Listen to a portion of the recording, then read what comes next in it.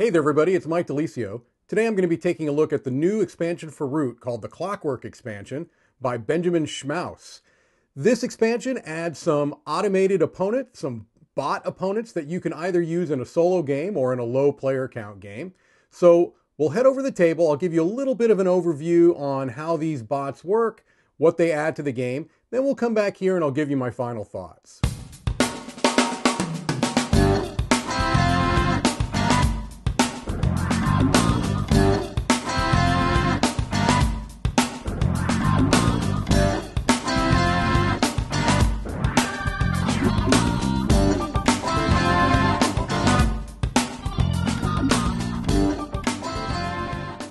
Okay, for the purposes of the overview on the Clockwork expansion, I'm not going to be going into any real level of detail. I really just want to show you the faction boards, give you a little bit of an idea on how things change.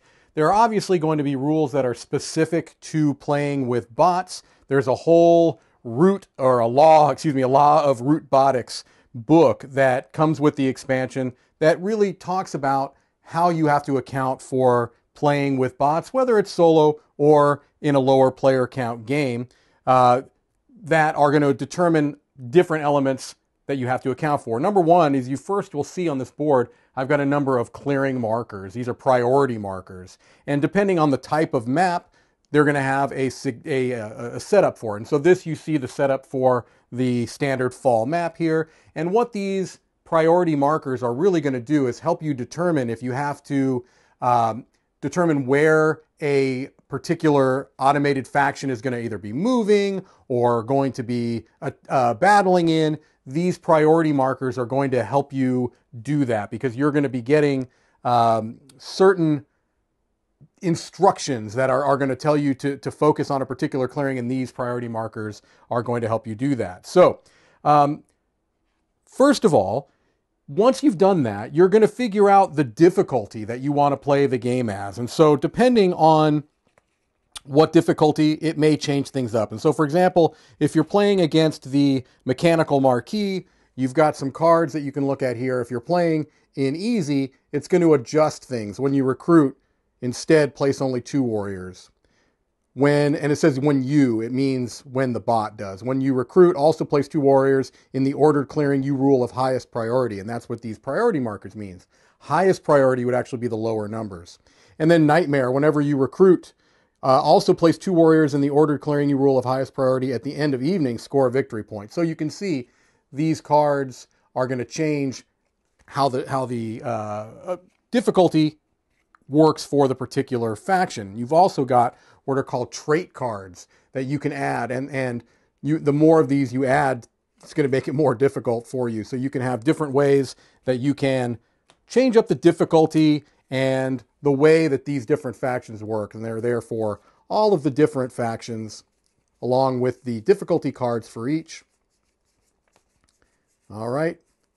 So that's one thing you have to account for, is how difficult do you want to make the game, and this allows you to kind of work on that. Okay, so let's just look quickly at the boards. Now, first of all, this was the original mechanical marquee board that came with the Riverfolk expansion, and so this was before the only way that you could play Root with a bot. And it was pretty complicated. It was a little, well, I don't want to say a little, it was difficult to administer. It was something that really was only good, in my opinion, as a way to learn the new factions that you were trying to learn. So here are the new faction boards. Here's the new Mechanical Marquee 2.0.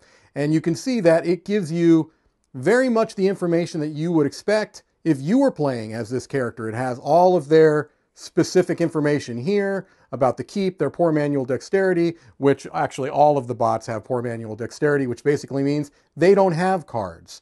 You don't have a hand of cards if you are a bot. You don't discard cards if you're a bot. If a human would take a card from you, they draw a card instead, and if a human would give a card to you, they discard it and you score a point. So what's interesting, what you have to kind of get used to, is that when you're reading the bot's boards, it'll say you, but it's referring to you, the bot, okay? Because you are administering the bot, so you keep that in mind as well. So they have their birdsong, daylight, evening, just like a human player would.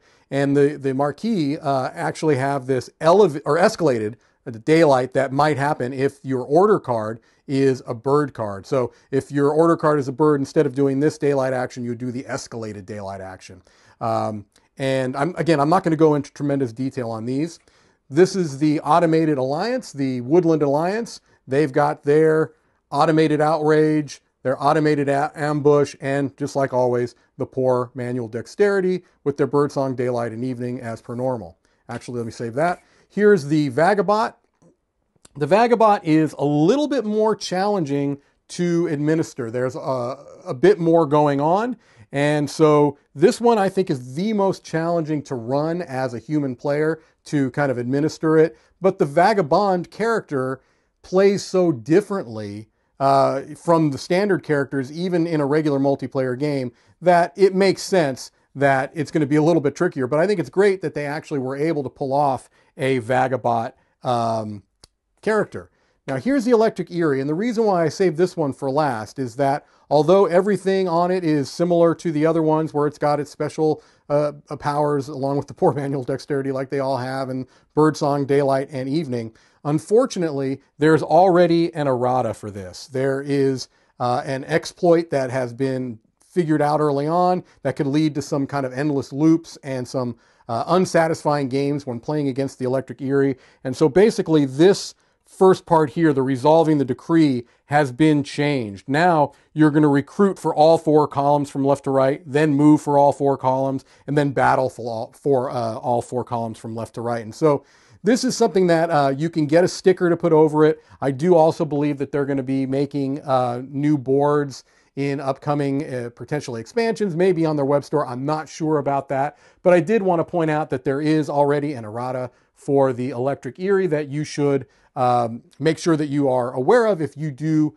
get this expansion and play with the bird bots. So that was just what I wanted to show you, just a general overview of what these bots look like, what the priority markers look like, and now let's head over and I'll give you my final thoughts. Okay, so hopefully that gives you a little bit of an idea on how the bots change things up in Root from the Clockwork expansion. The first thing I wanted to mention about this is that there was already one automated opponent that came in the first expansion for Root called the Riverfolk expansion, and that was the Mechanical Marquis. You can only have that one character as a potential opponent. And I had stated at the time of the release of that particular expansion that while I appreciated being able to play Root against a bot opponent, it wasn't a terribly satisfying experience. It really, all that I found it to be particularly useful for was to learn new factions, because then I could have kind of this bot just so I can work out the mechanics of how the new faction that I was trying to learn would work against, and I wouldn't have to try to get a game group together, and that's a little bit more of a production. But when you have a bot, you can just kind of work through the mechanics of a new faction, and I liked it for that reason, but really for nothing else. I was not recommending Root as a solo game based off of the Mechanical Marquis. Well, what happens is on Board Game Geek, I believe is where it started, you had what came to be known as the Better Bot program or series, and it was basically these updated versions of automated bot opponents for Root. And Benjamin Schmaus, who developed this, was brought on by Leader Games and helped develop these bots into really the product that we have here before us. And it's a huge difference. I mean, there's really almost no comparison between the original Mechanical Marquis and these new bots that are here for Root. They are so much more nimble. They are so much more easy to administer and manage. Now, I will say that some of the bots are easier to manage than others. The Vagabot has quite a bit going on, and it takes a while to kind of wrap your head around how it works and how it manages all of its functions. But generally speaking, they all are manageable, not terribly difficult to administer, and it's a game changer for me in either a solo game for Root or a small player count game for Root. one of the issues when you're playing Root without the bots is that because of the different faction asymmetric nature, they've had what they've called reach values, where basically there are suggested matchups based on player count. And if you're playing with just 2 players or even sometimes 3 players and you don't have a bot opponent, you're limited by which factions are really viably available to you. I mean, you could play with any faction you want. You're just not guaranteed to get a very balanced experience. And some factions will be more powerful than others based on which factions are involved in the game. And so by adding these bots in a 2-player game, well, first in a solo player game, and you can play with multiple bots if you choose. In a solo player game, 2-player, or even 3-player game, it really opens up the possibilities available to you to be able to have access to some of the factions that you maybe wouldn't have otherwise. And so I really do appreciate what these bots can bring to lower player count games. Now, I still have to state that I think Root is at its best as a design in a probably 4-player human game session. I mean, the best games of Root I've had have been 4 players around a table, kind of getting in each other's heads, working through how these different factions work, and I've had just some amazing experience that way. That being said, I've also had some really satisfying solo games of Root using these Clockwork bots, and so I really do appreciate that now I've got options that I didn't have before. And I think for that reason that the Clockwork expansion is something that if you're going to play, certainly if you're going to play solo, but even if you're going to play, I would say even half the time with a 2 to 3 player count, it's absolutely something you should consider getting because it just opens up your possibilities so much more. It opens up the types of factions that you can have competing in that game. And so I think that the Clockwork expansion is one that if you're playing at lower player counts is almost essential to be able to have the full, well, as close to a full Root experience as you can get.